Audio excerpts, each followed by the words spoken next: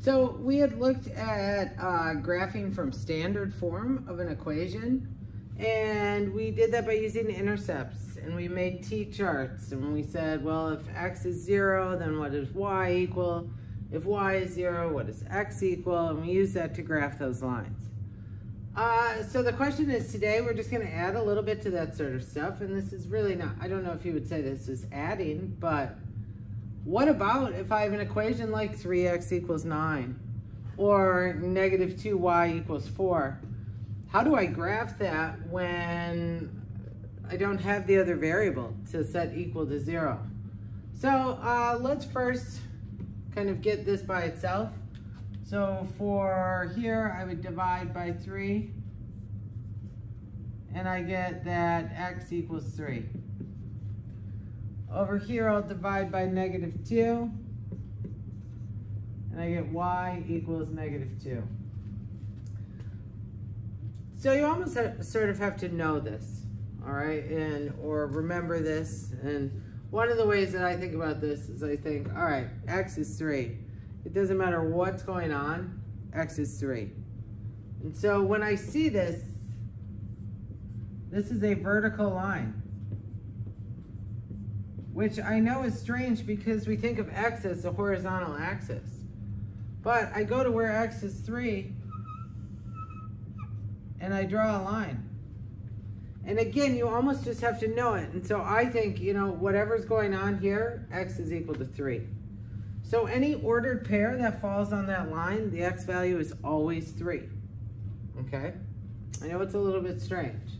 So if we come over here, y is always negative 2.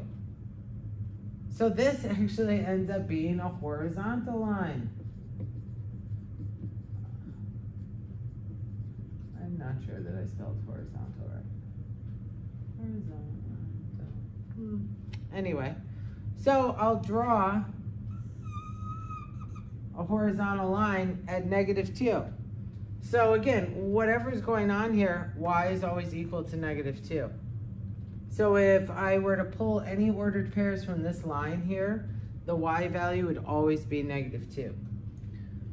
So when you simplify and when you're looking to graph something and you get it to where it's just one variable equaling one number, if it's an x, that's a vertical line at that number. If it's a y value that's equal to just, or a y that's equal to just a certain value, it's a horizontal line at that number. All right? So I wanted to kind of touch on that a little bit. And then the last thing is,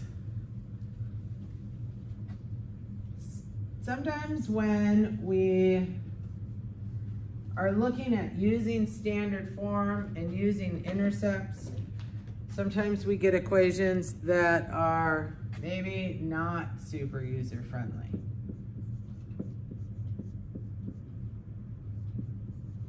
Or not easy to see, all right?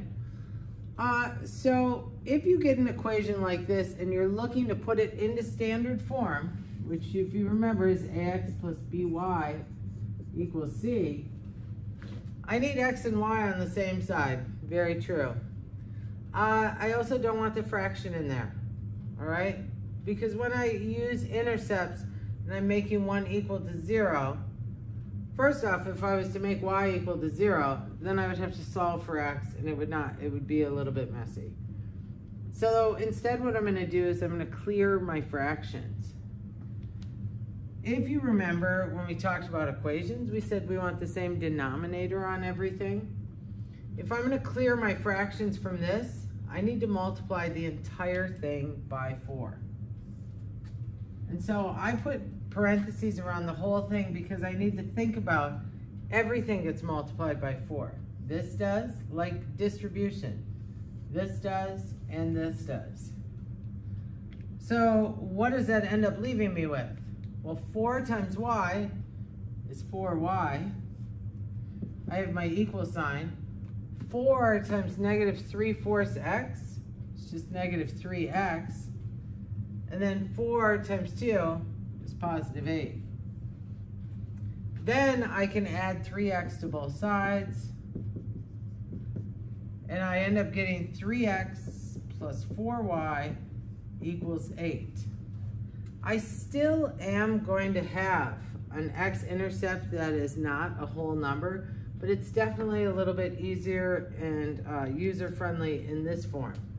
So if you find that it's difficult to deal with something with a fractionate when you're thinking about standard form, you can multiply every single part of that equation by the denominator of that fraction to kind of clear the fractions out, and then it might be a little bit easier to see.